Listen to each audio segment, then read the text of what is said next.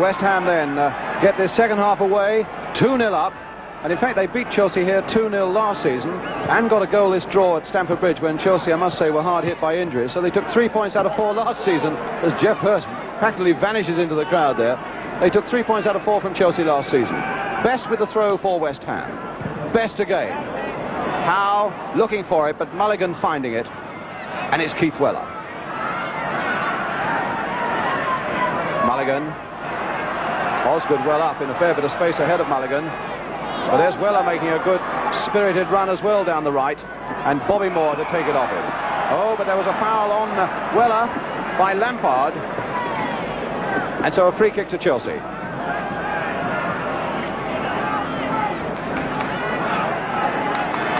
Bobby Moore organising his men, and it's Hollins to take it. And I imagine it will be Dempsey, Hutchinson and Osgood that he'll be looking for. Instead it was Weller, but Weller really wasn't alive to it, and West Ham got it away. Mulligan again, but the ball bobbled. Best. Brooking. Good play there by Brooking. He was very nearly shrugged off that ball by Hollins. Probably made him lose a little bit of control, and it's given Chelsea possession through Hudson now to Weller. A long and a deep one, and one that was too high. So a goal kick then to West Ham, with Peter Grotier, who's keeping Bobby Ferguson, the Scottish international, out of this West Ham side. And certainly Grotier has made no mistakes today. Lining up looking for this goal kick.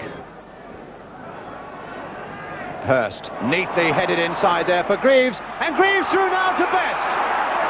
Oh, and Best planting it straight. Oh, but the whistle had gone. The whistle had gone for offside, to the mystification of Clyde Best. But Best was given offside.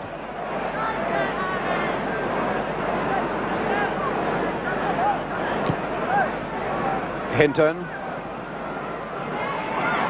to Osgood, and now to Mulligan.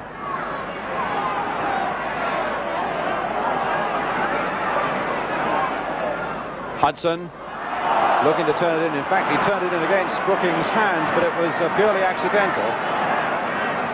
Lampard to Hurst. Going past Hinton beautifully with Greaves outside him.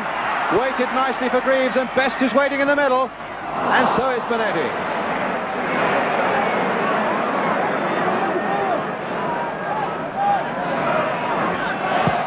Hollins. And Houseman recovering quicker than Billy Bonds. And a throw to West Ham.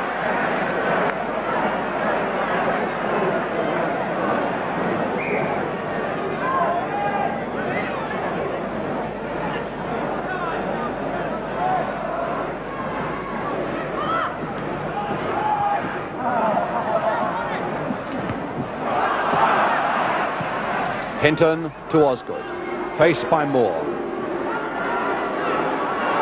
Osgood going on, flicking it nicely there for Hutchinson. Oh, tremendous goalkeeping by Grotier from Hutchinson, and a really tremendous piece of goalkeeping by this young fellow, Peter Grotier.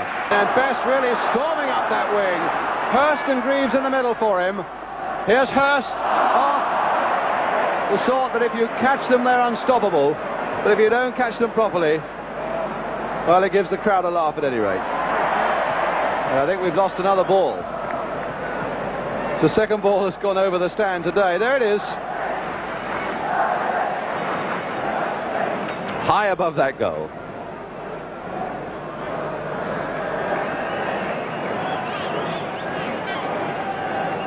So that's the second substitute ball we've had on. And Peter Bonetti with the goal kick for Chelsea. I'm sure he appreciated Grosier's save as well.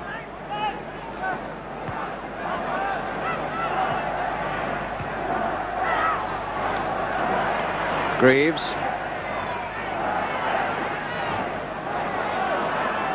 And Bonds. And Stevenson back to Grotier.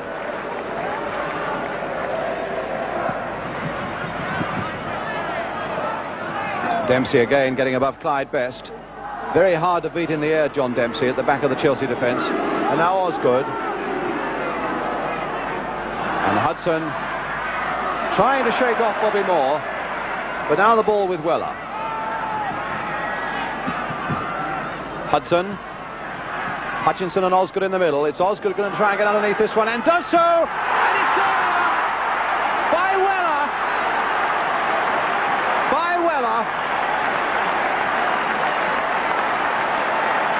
With 15 minutes of the second half gone, Keith Weller's first goal for his new club, Chelsea. Well, in fact, it's Keith Weller who starts this move and then finishes it off. Here he is picking up the ball on the right wing, pops it out to Alan Hudson, and then goes rushing off through the middle. Howe's with him, and there's a bit of a tussle there, but just watch Peter Osgood's jump, a beautifully timed jump, cushions the ball off delicately there. Keith Weller comes flying in and gets it into the net by the end of his toenail. Well, that was the breakthrough Chelsea wanted, and it might well put extra pressure now on West Ham, because Chelsea, even then they were 2-0 down, had an air of confidence about them and looked very good indeed, and good and sharp and busy.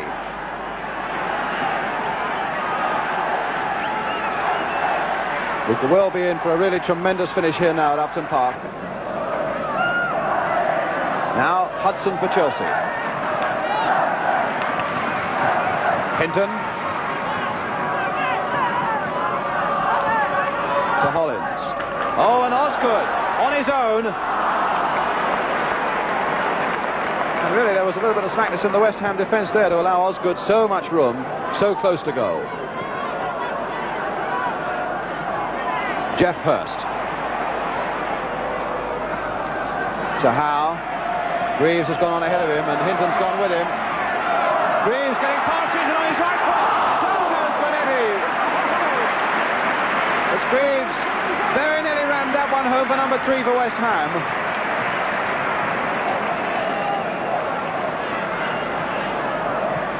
Mulligan to Hudson. Certainly Greaves has had a good lively game. He's been running well for West Ham, making himself available, but here's the trouble at the other end now as Osgood gets up well, and it's there by Weller, number 2. Keith Weller's second goal. And Chelsea's second goal. 2-2.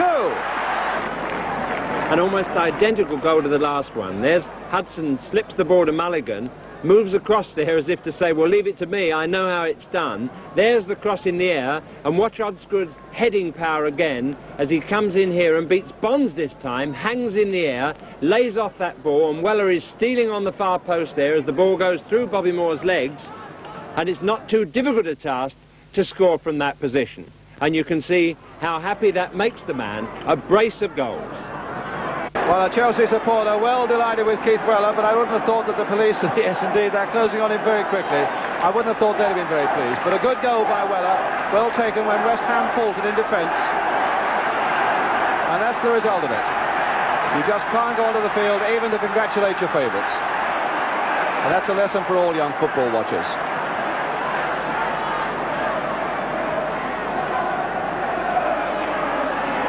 So Chelsea, from 2 goals down, have got back brilliantly into this game at 2-2 with a quarter of an hour to go. Well, the situation has changed radically, but their expressions never change, those managers. Houseman took that well, but he's got Bonds with him. And Bonds has given Houseman absolutely nothing this afternoon. Here's Billy Bonds again, setting up another West Ham attack. Jeff Hurst. First time in, aiming towards Clyde Best. And Bonds just over that Chelsea bar.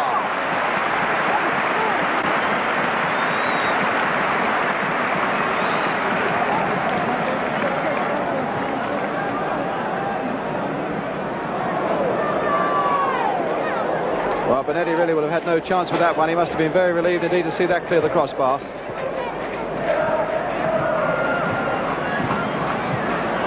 Proof that this game is quite easily in the hands of both these sides.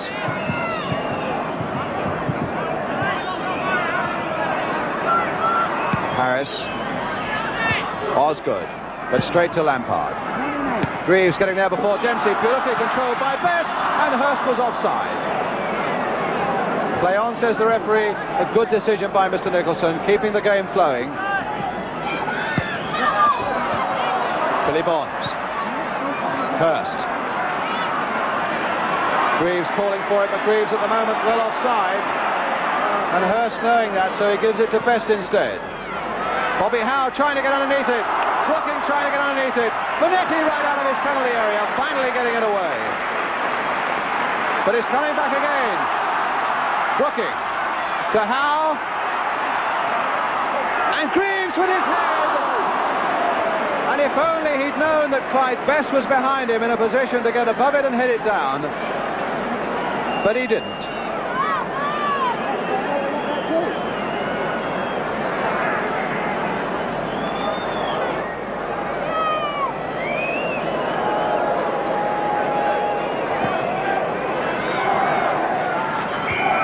Bennett pushing Hutchinson in the back as they went for that one as we go into the last minute of this game. Plus what injury time there is.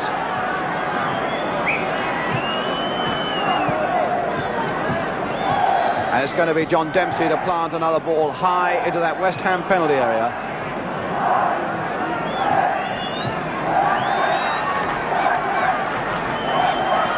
Dempsey a high one. And Hutchinson well offside.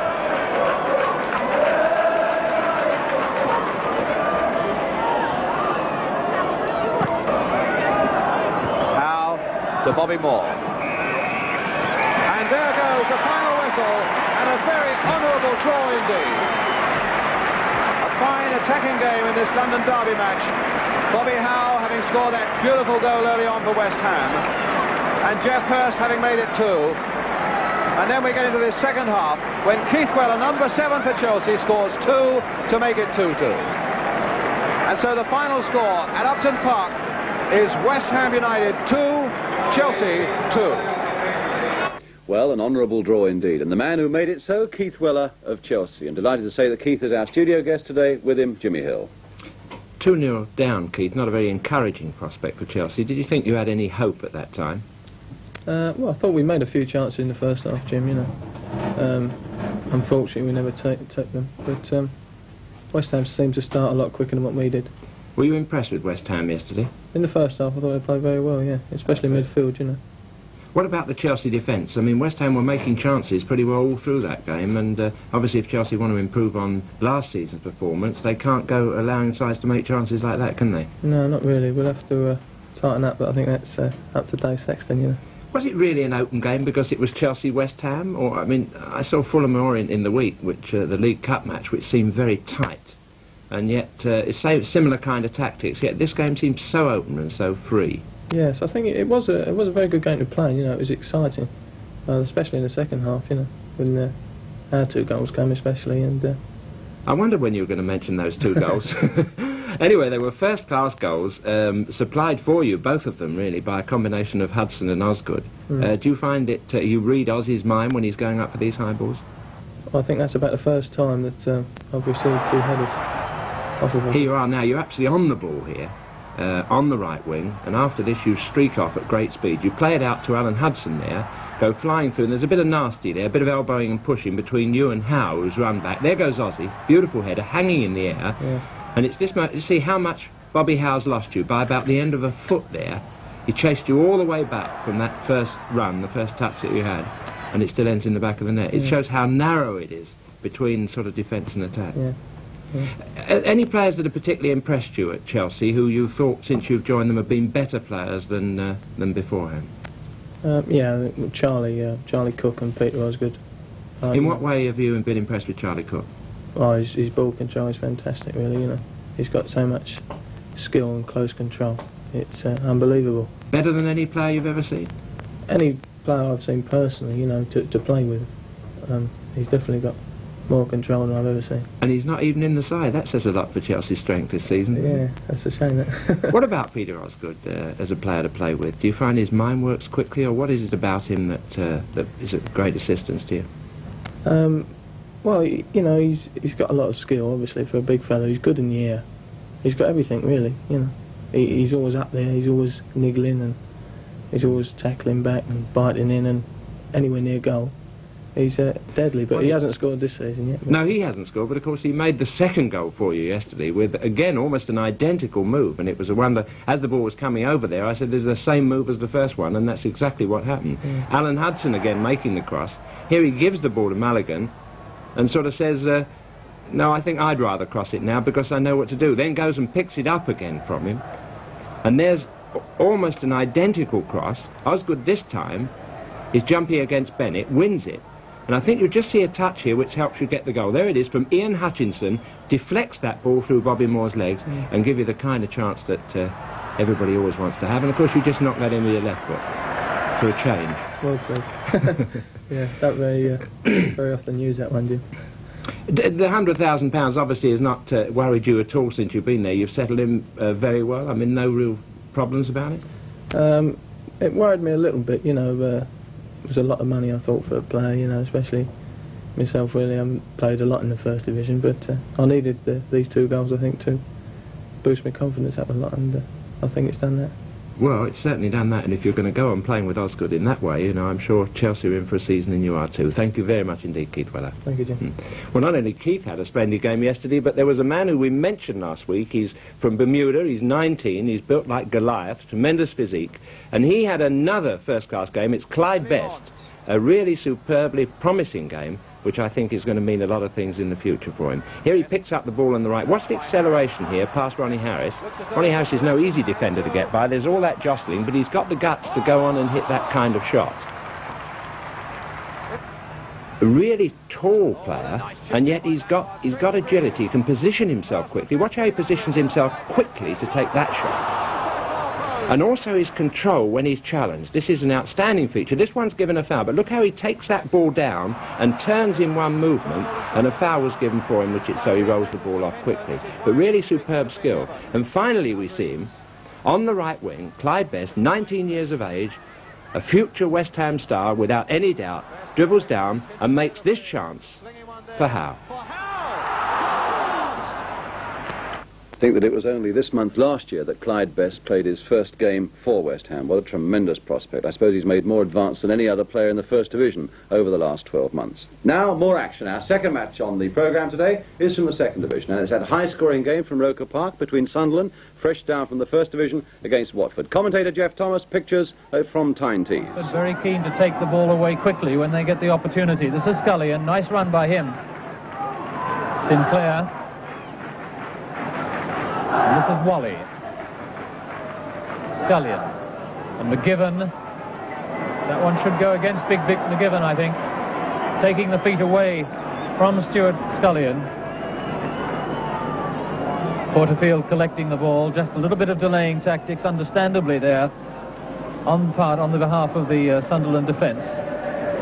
And Sinclair going back into the line. There he is on the left. 3 Sunderland players. And a deflection, it's there. Wally, the man who scored it, but a deflection. What a tragedy after exactly 5 minutes for Sunderland to concede a goal as easily as that. Hughes now.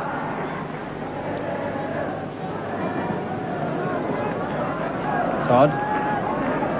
Porterfield's free. This is Porterfield now with the number 10 on his back. Harvey coming up. Park trying to flip it back, but pretty aimlessly so. Now the chance for Park. He's got every chance, and he scores. Bobby Park, who sometimes lacks experience, did everything right to score the equalising goal for Sunderland. So 1-1 as we go into the second half. Conditions very cool, virtually no wind here at all at Roker Park. Pretty well ideal, although it's not the warmest of afternoons. Woods. And off Porterfield's boot.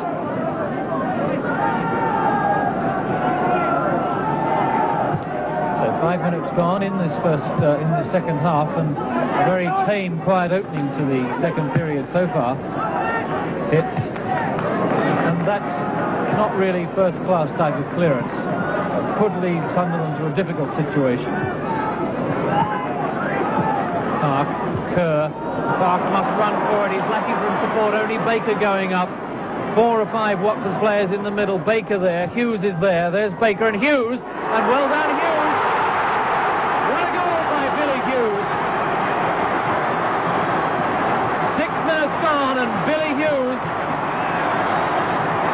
the second one in the net for Sunderland.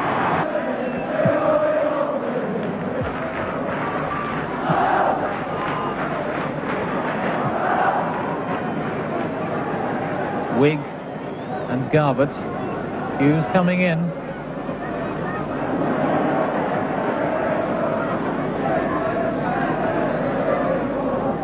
So it's Watford now who must do the chasing. Williams. Good ball there for Scullion. Wigg's waiting for it in the middle if he can get the ball up to him. There's Wigg coming in, and a great goal by Wigg. And that one was on all the way. If Scullion could get that ball back, and Jimmy Montgomery now with 2 past him in his 300th league game. And so Sunderland want the full 2 points worth. They must come back and score again. Don't forget they started a goal down. They got back to 2-1, and that won a free kick for Park. And then of course they lost that goal lead with that last goal by Wigg. And have the chance perhaps to recover from this free kick. Hughes on the far side, Baker in the middle of the front of the penalty area. Kerr just going into it. Sunderland players must watch against offside. There's Hughes. And a great header from young Bobby Kerr. Hughes is down hurt, but Kerr is the man of the moment. And the Watford defence at 6s and 7s. But there's the man who made it 3-2 from that free kick. And a bit of slackness creeping into this Sunderland defence. Almost as though they feel they might have it won, and they haven't been marking as tightly as they should. Garbutt, McGibbon, and a free kick for Garbutt. Obstruction by McGibbon. There's McGibbon. So now the pressure on the Sunderland backs. Garbutt, Scullion missed it. Wellborn now. And Garbutt again. And a great goal there by Walter Lees. Scullion doing all the work. Montgomery caught in 2 minds, and Lees heading into virtually an open goal. 38 minutes gone when Watford equalise. So well done, Watford. A point well won after twice being behind. Now we come to our third match on the programme today, the outstanding match surely in the First Division yesterday, between Leeds, who've already beaten Manchester United and Spurs, against the champions Everton at Ellen Road. Commentator Keith Macklin, pictures from Yorkshire Television, and Leeds in white. Persuading Cooper to tackle and then beating him. Royal is up there, so is Husband, and Madeley's there, but it's coming out to Royal. Over the top, and that's an indirect free kick. Norman Hunter going right up on top of Royal. Mr. Finney's arm goes up. That was inside the penalty area, but it's indirect. Alan Ball. A moment of danger for the Leeds United defence. Ball and Kendall, and I think arguing with the referee as to whether that was not in fact a penalty, but it is an indirect free kick, and Ball and Kendall are both there. Husband on the goal line, Hurst and Royal waiting to pounce.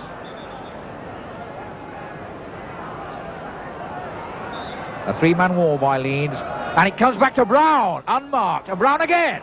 Oh, it's there, Sandy Brown has scored, and that move worked at the second attempt. The first shot was charged down, but it came out again to Sandy Brown, and that shot went in off the underside of the bar, and Everton have taken the lead after half an hour's play.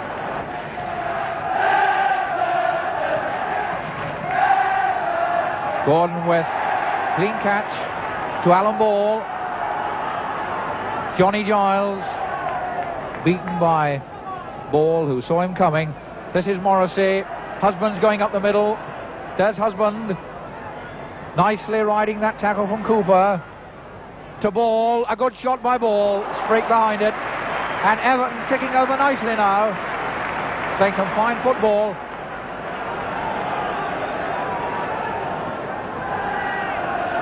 Paul Madeley.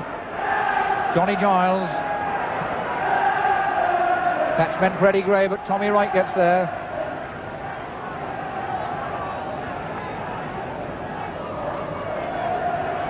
Gray for Leeds.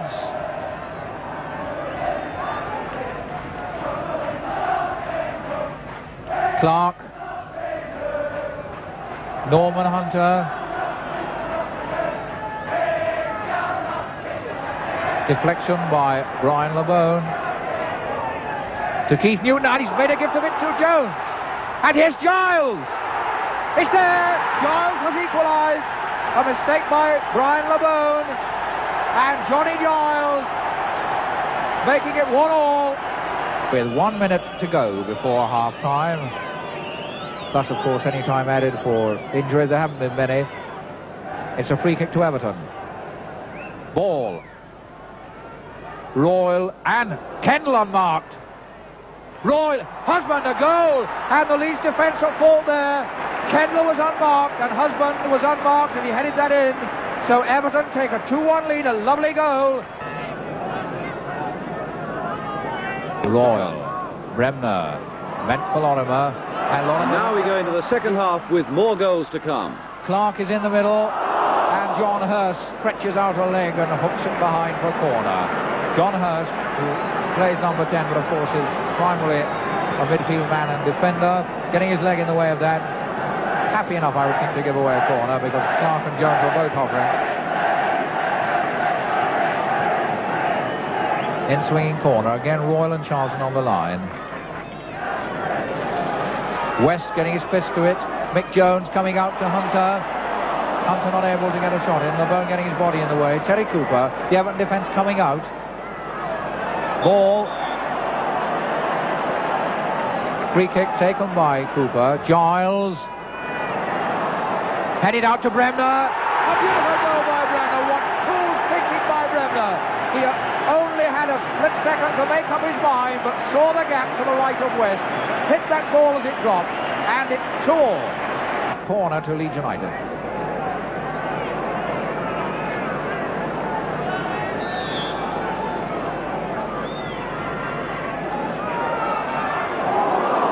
Madeley back to Lorimer. And Bremner.